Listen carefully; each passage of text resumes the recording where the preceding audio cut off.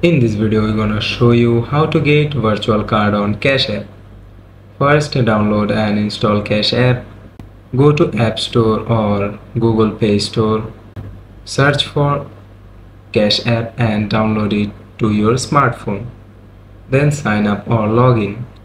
Open the Cash App and either sign up for a new account, log into your existing account.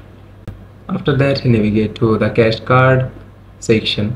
Once logged in, tap on the Cash Card icon located at the bottom of the screen. Then order your Cash Card. Follow the prompts to order your physical Cash Card. You will need to enter your mailing address and Cash App will send the card to you within a few business days. The last one is activate your Cash Card. Once you receive your physical Cash Card in the mail, open the Cash App and navigate to the Cash Card section.